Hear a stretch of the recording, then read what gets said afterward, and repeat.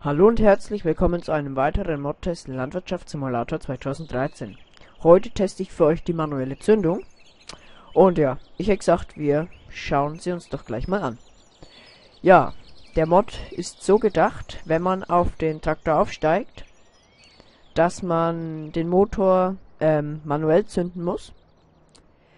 Normalerweise bei den Standard-Maps oder beziehungsweise bei der Standard-Map Hagenstedt ist dieser Mod nicht vorhanden. Das heißt, wenn man auf den Traktor steigt, läuft automatisch der Motor und wenn ich absteige, dann ist der natürlich wieder aus.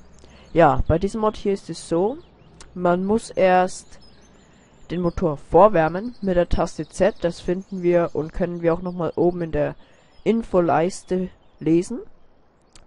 Also wir drücken die Taste Z. Dann dauert es 3 bis 4 Sekunden und dann kann man den Motor starten.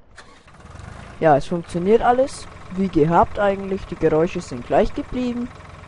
Sonst funktioniert auch alles. Und jetzt, wenn ich absteige, dann springt und geht der Motor nicht aus. Er bleibt an. Und jetzt könnte ich es theoretisch bei diesem Traktor auch noch machen. Ich wärme ihn vor und starte ihn. Und links unten in der Ecke finden wir auch nochmal ein Symbol, wo dann, ich kann es nochmal an einem anderen Traktor zeigen. Hier, links unten sieht man dann das Sperrsymbol, also hier ist ein Schlüssel angezeigt. Wenn man jetzt die Taste Z drückt, dann sieht man verschiedene Symbole. Wenn das gelbe Symbol verschwindet, dann wurde der Motor vorgewärmt und man kann ihn starten. Ja, das funktioniert alles.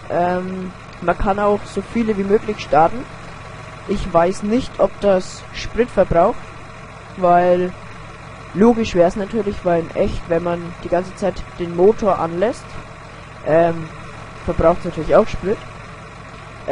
Und wenn man einfach so losfahren möchte, obwohl der Motor noch nicht angeschaltet ist, dann erscheint hier diese Warnung, starten Sie den Motor.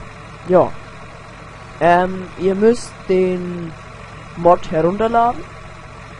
Dann ist der automatisch im Spiel. Das ist eigentlich sehr praktisch. Also ich finde es sehr cool, weil wenn man auch mal zu die Traktoren switcht mit der Tabulator-Taste, dann kann man sofort losfahren und muss nicht ewig warten. Also das ist schon echt cool gemacht. Ich weiß nicht, ob es im Multiplayer geht.